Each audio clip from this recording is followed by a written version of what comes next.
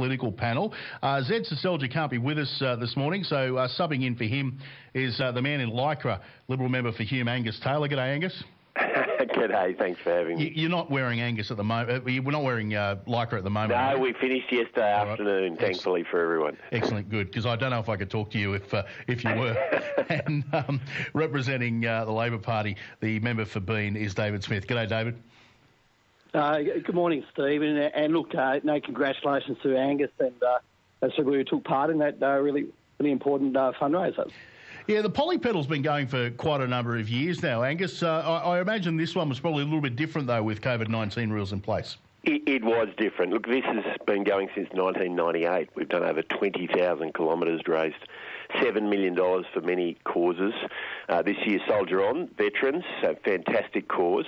But we couldn't do a normal pollie pedal. We'd normally have about 40 or 50 riders. We had less than 15 and a much smaller group, but fantastic ride. Went down through the fire-affected areas in southern New South Wales, and brilliant to spend time with those fire units that played such an important role over the summer. I remember back in, it must have been 2010 or 2011, when the pollie pedal, for some reason, somebody decided that you were all going to paddle up Dorrigo Mountain. Tony Abbott pedalled all the way. Luke Hartsuker might have got a ride in the back of a car. That was up to Nimidabel, where I grew up. So, hell of a ride up through there. But, it was a little easier, but not too much this time. We went into a 65k wind down, head into it from down to Canberra over the weekend, and went through Canberra, but really fantastic ride. Now, we do need to talk. Changes to JobKeeper have come into place this week, with the payment reduced and the criteria tightened. This wage subsidy, it's shrunk now from $1,500 a fortnight to $1,200 for full-time employees, $750 for part-timers.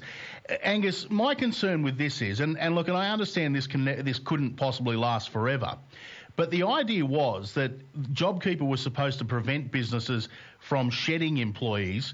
All we've done now is basically kick the problem down the road, and aren't businesses now going to get rid of employees and they'll go on to JobSeeker instead? Well, no, I don't think that is necessary, and it's certainly not what we want. But we do have to come out of this, as you said earlier in this segment, that it's important we come out from under the doona, we get back to work. Obviously, lots of people have kept working throughout, but it is important we get the economy up and running. And as we said at the start, we were going to scale this back over time. We're doing it piece by piece. You can go from 1,200 up to almost 1,500 with extra part-time work. So we're strongly encouraging people to get back into work. The incentives are aligned that way, and certainly that's the objective. And as you said, look, we are really struggling at the moment. Fruit picking was a great example you gave a moment ago. We can't get fruit pickers in this country. We've got what will be probably the biggest grain crop we've had for years and years and years, and we can't get people working on the grain crop. So we've got to get people back to work. This is crucially important. David, how do we do that? How do we address the cultural problem that we seem to have had for years and years, that we can't get unemployed Aussies to go and do this farm work? Well, Stephen, what we're seeing at the moment is a much, much larger problem than that. And I think certainly what we can't do in relation to the jobs that we've lost at the moment is that we won't be able to address it unless we have a comprehensive jobs plan to deal with it. And look, there are some real challenges in terms of some of those elements around agricultural work. Obviously, you can't expect people who've got families with leases, with mortgages, to be able to just necessarily up sticks and move out into the region. So what we need is something that's more comprehensive, and we need to have a plan. Well, hang on, David. Let me just stop you there for a moment, because across the region and across the city. David, I've got to stop you there because the unemployment rate is always higher in regional areas, so people don't have to move. And look, what I'm saying, Stephen, is the challenge we have now is much larger. And look, there obviously some of the challenges that have been exacerbated are that there's been obviously a reliance on workers who are also here for holidays. It's been a way where people have been able to get around the country and see so much of the country and put money back into the economy more broadly. But, there are obviously some broader significant challenges. So, Angus, what is the government's plan to get people back to work? Well, that's what JobMaker's all about. I mean, I've announced in the last 10 days what we're doing on energy, making sure we've got affordable gas. We're using technology to bring down the cost of energy and bring down emissions at the same time. This is all about getting jobs in manufacturing, but energy is used in agriculture, in transport. Look, and the whole JobMaker plan, you'll see much more of it as we approach the budget. Digital jobs we're talking about today, you'll have seen in the papers. So, look, we are doing a great deal of this, but you've got to remember, the private sector creates jobs. We can help to facilitate that, but it's the private sector that creates jobs, and we've got to get the private sector back up and running. And the truth is there are many job opportunities around. We really want to encourage people to get in and have a crack. I know in Goulburn, where I live, there are job opportunities. We're seeing that. I'm talking to employers. They're looking for employees. It's time to get out from under the doona, get going again. David, what as far as the job plan goes, what's the opposition's take on this? Well, look, I guess our real concern is, why would you actually be withdrawing support from the economy unless there was a comprehensive jobs plan? And what we do know is that there's effectively 13 people for every job that's available at the moment. Okay, but isn't this the time? But isn't this the time to stop the petty politicking and come up with some ideas?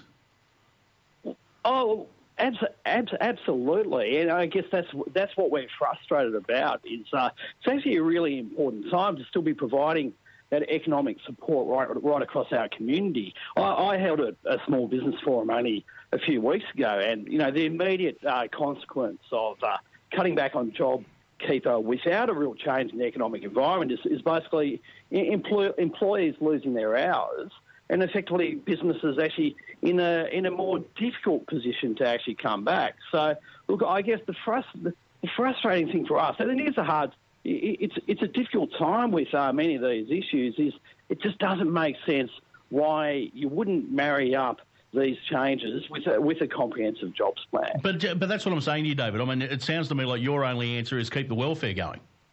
No, not at all. But we haven't been in the government for 7 years. We've said it's actually really important to be looking at labour market programs, and I guess what we're surprised by, what we'd like to actually see is some evidence that there's some really strong thinking about a jobs plan right across this country, and I guess that's where a fair bit of our frustration is. Maybe that will change next week. I guess maybe that's what we might see through the budget. But certainly at the moment, what it pretty much means for businesses in Canberra and across the ACT is that they can see that there's going to be enormous pressure that effectively our hospitality and retail areas, which are starting to come back a bit, but still under a lot of pressure, are going to see significantly less spending.